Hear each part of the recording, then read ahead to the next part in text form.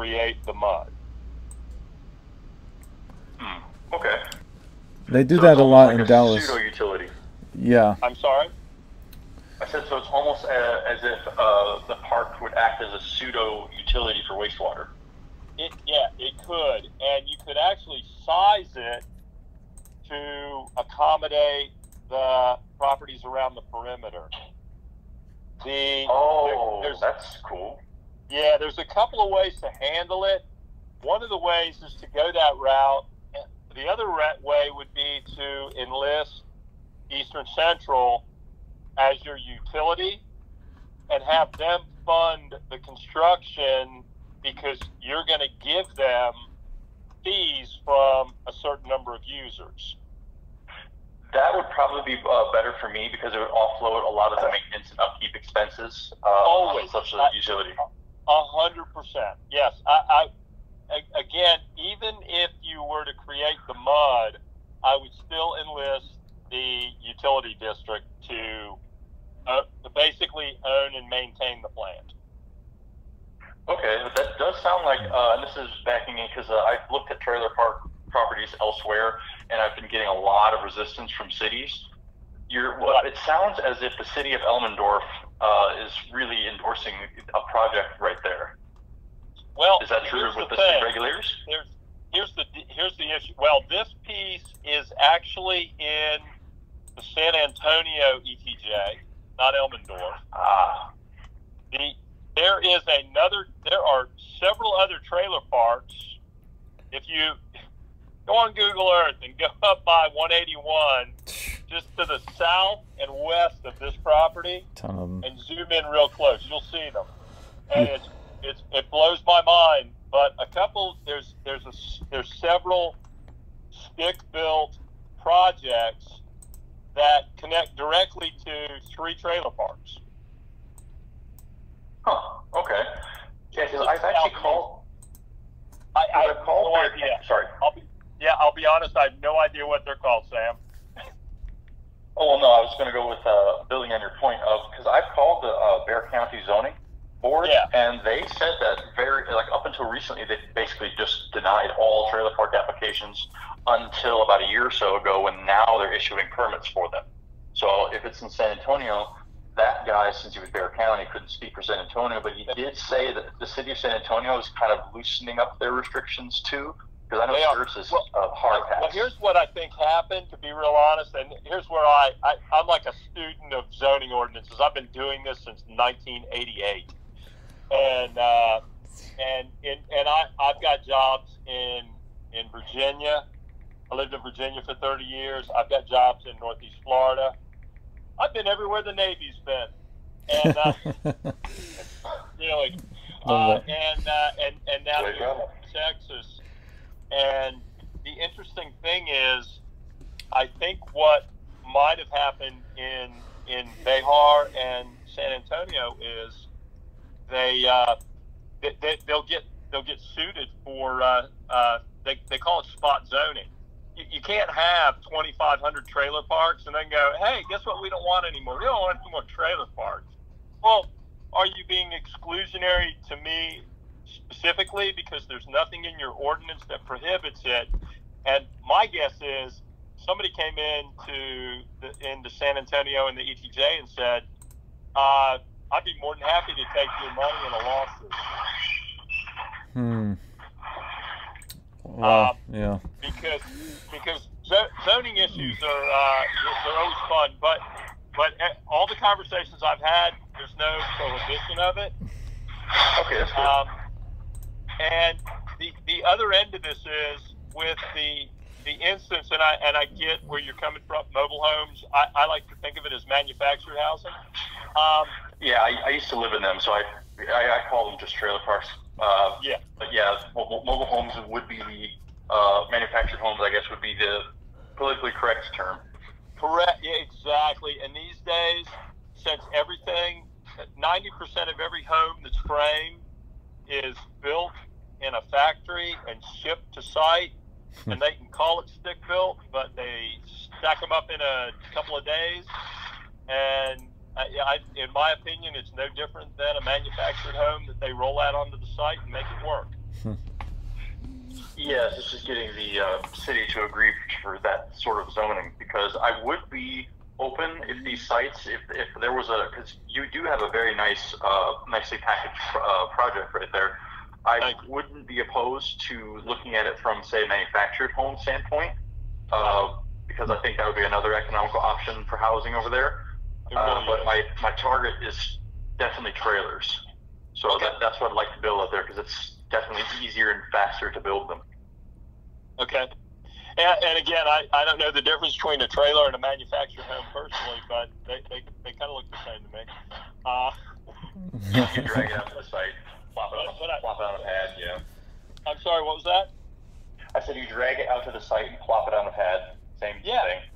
Again, it all depends on how big you pour the concrete pad that you're rolling it on. Is it going to be? And again, I don't know what the delta is.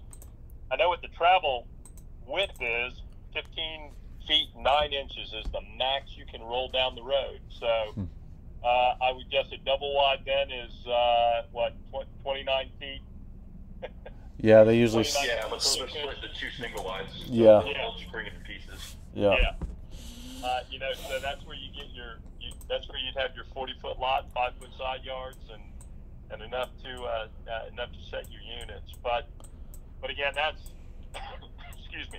I think that's the basic idea is somewhere between a mix of 30 and 40-foot wide lots that or smaller if you're doing single wides that make it work from an efficiency of layout standpoint. I think what I've sketched is you're not going to get much more efficient. Again, you can shorten the depths and add a few more connecting roads to create the 75-foot depth versus the 125-foot, because every extra row you're going to pick up another double row of lots. Well, it certainly looks like you've used the space efficiently. I probably wouldn't. There'd only be minor changes. I would think from the drawings you have, keeping that, because it does look like the rows are laid out really nice. There's not a lot of bunching up. It looks very efficient use of space. There's enough variation, so because I know with subdivisions they don't want like grid patterns. They like little winding rows and stuff. So it looks like you're fitting in with that. I like your drawing as is. Except for the size changes. Yeah. Again, like I said, I think we can certainly ratchet it down and increase the yield to get you where you need to be, yield wise. What do you think you need to make the numbers work? Well, I'll have to run them again because I have them all in Excel sheet. I'll run them at 220, 225, but I wasn't able to get them to work at 176. Right. Because lot rent in that particular area, it's not very high. Okay. But then there's also the possibility of dropping trailers on here to just sell them as individual lots as well. So I do like your project as, if we do that route where we just drop a trailer on and sell it, like you said, it's about 0.2, 0.15, somewhere in that range for each lot. Dropping a trailer on that should get just shy of the average home price in Elmendorf. You're just under, really, and I can get the numbers work. Even 20,000 beneath that price, the numbers still work. So what are those? What are the numbers in Elmendorf? Because I know Rouse Coleman's doing maybe give those guys a Google. They're selling. Average, go ahead. I'm sorry. Oh, the average home sale price that I could find for Elmendorf, it varies across all separate platforms, but I ran the lowest numbers to remain conservative, and I saw 155,000 sales price. Yeah, so I was running all of my numbers at 145, and it still worked even below the average. And I think depending on what you're slipping in there, Sam, you're looking north of 200. The Rouse Coleman's doing 40-foot lots. Just again, seriously, give them a Google. They love this area. They looked at this site, and I'm still talking to them. They like the 40-foot wide lots like everybody else. They have a 28-foot wide product that they put on it, and their starting prices are, I want to say it's $249, and they have a project just to the south of South Foster's connection at 181. They have two projects there that they're working on, and again, I think Elmendorf. It's funny. Texas is a funny place. Sure is. They're a little further, I want to say, and it's not that much further east, but they're further east, further than the city. They're further outside San Antonio, and I see the prices rolling down from there. My estimations on a fully developed lot in this area was I could be selling fully developed lots somewhere between $60,000 and $75,000 a lot, and the builders would take that. And that works with that number works with their base number, which starts at about $249. Okay. Okay, so there's definitely options for this project, which leads me into the next question of you have a very nice project that's here. You've already got the arterial roadway situation taken care of. Looks like the city with the wastewater and even that mud that you just described. Yes. All the utilities connections and all this.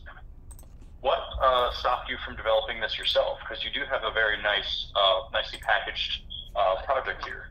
Nothing has stopped us yet. We're in the initial phases. I'm like every other guy out there. We find the land based on the factors that drive it, which you've basically come up with. I do my initial planning. I've got relationships with all the national builders. I don't have a whole lot of relationships. I'm learning Texas. I'll be frank. I spent 30 years finding land and developing it in Northern Virginia, just outside DC. I've been in Northeast Florida now. I was actually born and raised in Pensacola, Florida. I made my way back to Florida. We're in Northeast Florida. I've got 4 projects here that I'm working on. And I had a friend and associate go, "Hey, what do you know about Texas?" And I went, "It's land development. It's not rocket science." Yeah, there's a lot of land here to develop too. There is, but it's all about and I think you've kind of figured out the niche. It's all about finding the right piece in the right location that actually has the potential to be developed. And in my mind, looking at this piece, it really did. So the reason we haven't done anything yet is we're really in the early parts of what I do, no matter what, which is see if it might make more sense to someone else to step in. Would they step in if we do some light entitlement work? What's the market looking for? They're just all those kind of questions that come up, when you're looking to be in this industry. So we haven't ruled that out yet, but when Chad reached out, I'll be honest, I have a soft spot for you guys in the Navy. So I welcome the opportunity to chat with you about this, and would love the opportunity to help you recognize this dream. Well, thank you for your consideration. And actually, I'm a civilian now, but I still work on government ships. I just got off a government ship, like a USNS ship, a week and a half ago, and I'm the medical officer on that ship. So I'm trying to realize this while I'm so I can transition from that into a developer. Good for you. Good for you. Well, and again, this is like I said, this is to me, this is a great. I mean, it's a little big for a starter project, but it's a good starter project for the angles that you're looking at, because it does have a lot of possibility. It's actually got a great possibility of being a 2-phase kind of thing, where if you started on the north side of Cassiano, you could do something on the south side that mirrors it, that's different. You can stick build one side.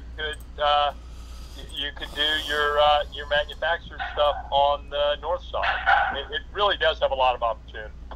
Oh, absolutely, and that's what attracted me so much to this particular project that you have here. Is that you've done a lot of stuff for me already. So I believe that land will work excellently. It's not like I'm starting from scratch. You've done a lot there, and as you've mentioned, you're willing to extend some further assistance down the road. Oh yeah. So I think this would be great, and I'm very eager to begin looking into this further. And I definitely appreciate what you've mentioned so far. Yeah, and I'm available to talk. As I told Chad, I'm my own guy. I make my own schedule, so I'm available pretty much at any time. If you have any questions, you need anything, any additional info, I'd be happy to provide you with anything I've got and can provide you with. Okay. Yeah. These a lot of those questions we've been going back and forth, like with is it in a floodplains? So the big one that I was worried about was, am I buying someone's failed project, or are they trying to? And you've made it very clear that it is not. You're just trying to look at it from different lens of would it be better to pass this project off and make money in the front end versus seeing it to completion. So there you go. I can see where you're going with that. Yeah, so, that is it in a nutshell. My associate on this is although he's done some speculative things, he's a newbie land guy. I've been doing this for years, and I've explained to him, my associate's name's David Amiche. I told David, I'm like, David, maybe this is a good one to get a few things teed up for somebody and let them take it down the process. And of course he's like, no, we should do it. And I'm like, it's a pretty big project, all said. There's a lot of moving parts when you get up to several hundred lots with infrastructure and everything, and it takes a lot of focus and diligence to get it through the process and get it built and start moving it. But from a cost standpoint, it's priced right. It's not overpriced. We're not trying to gouge anyone, and it performs. And again, I think for you, it can perform at any number of levels. And I'll tell you this: I talked to a couple of guys who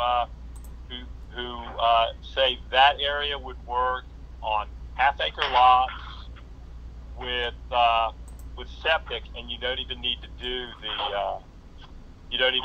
the treatment. And for that, because he goes there, one of the builders I was talking to said there are people out there that would love a half-acre lot that close to that lake where they could store their RV and their boat, and they need a half-acre to do that. That's something to keep in mind as well. Yeah, it'll yield about 65 half-acre lots. Okay. Comfortably. And I have a sketch for that too. Okay. Yeah, I'll definitely keep that one in mind. So I'm writing notes as we're going here. Yeah. So yeah, if you think of any questions, you have them, you can run through Chad. We can start an email stage. I'd be happy to answer any questions you have. Okay. Yeah, those were the main questions that I had, like the main high-level questions that I had at this point. And I'm definitely eager to move forward and discuss, further down the line with possibly acquiring this thing. I'm actually getting running myself. You said there's a few of them there, so I definitely appreciate your time and your information for this project. Anytime, sir. Yeah, thank you. And would you recommend? Is there like a good resource to look up the process of getting a mud started? I'm not familiar with that too much over here. God love Al Gore and the fantastic internet. Yeah, I always like to throw that out there. Okay. Honest to God, Google Texas MUD. Right. All caps, and it will pop up. Okay. It is a readily available process. Not a whole lot of people know about it. It's very funny that they don't. But I tell you what, if you look around, there are a lot of them in Texas. It is basically, I don't know how to simplify it, but you bring in someone like a Morgan Stanley. They value bonds. They sell bonds to high net worth people on the open market with guaranteed returns, and guys scoop up their A-rated bonds that are issued for a MUD or for a CDD in Florida, and basically it covers the cost of a significant portion of the cost to develop a site. Wow. Up to half. Okay. Okay. Interesting. And then basically the lot purchaser, in the case of that, or in this case, it makes it a little more dicey with the rental thing, although it's still possible. It makes it a little less attractive because, Sam, then it's kind of coming out of your pocket, although you're recycling it with funds that you're bringing in on rent. But the bonus is it's usually set up on linear feet of frontage cost yearly, and that's how the bonds are repaid. Bonds are usually repaid over, they've got bond terms, 15 years, 18 years, 30 years. But that's how they go. But yeah, Chad, if you just Google a Texas MUD, it will pop right up. Yep, sounds good. Okay, cool. Okay. Yeah, anything else, Sam? What are you thinking? At this point, all of those high-level questions are answered.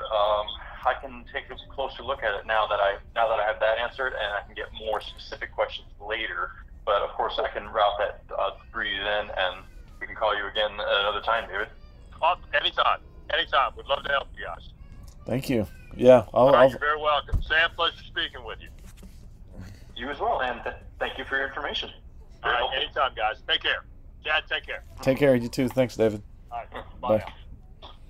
Bye.